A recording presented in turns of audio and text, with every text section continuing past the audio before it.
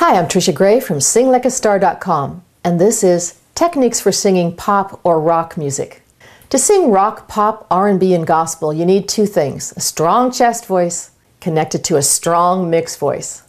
And often you'll be using much less vibrato than you do in other vocal styles.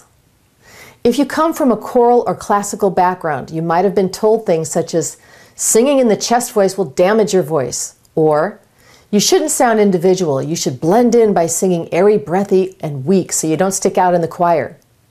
Well, nothing could be further from the truth. Nature has equipped us with both a lower and an upper register, and our job as singers is to develop the entire range to be as strong as possible and to learn to sing well from the bottom of the voice to the top of the voice with a connected and even sound. Developing your voice for rock, pop, country, or R&B singing is a three-step process.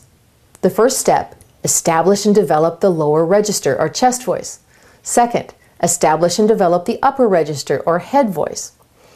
3, establish a connection between the upper and the lower register, which enables you to sing from the bottom to the top of the voice without cracking or breaking. This three-step process is what is missing from most vocal techniques. They're either going to tell you to yell in chest as high and loud as possible by hyperextending your vocal cords and thereby shortening your vocal life and career, or they tell you to sing only in your head voice, which is not a commercially viable sound.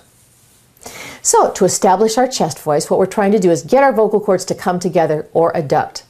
And the best way to do that is just to say, ah, ah, ah, ah, ah, ah, ah, ah, ah. Ah, ah, ah. Take that to a 5-tone scale like ah, ah, ah, ah, ah, ah, ah, ah. Ah, ah, ah, ah, ah, ah, ah, ah. And then say, day by day by day, day by day by day, day by day by day, and so on. Unfortunately, due to time constraints, I can only demonstrate in a couple of keys each time. Don't take these chest voice exercises up beyond an A flat for a female or an E flat for a male, because that's where you need to start transitioning into your mixed voice through the bridge. Now, step 2 is establish and develop your head voice. All right, so we're going to go all the way up to the head voice with and bring it down like this. So you're starting in your head, then you're connecting to your chest on the bottom.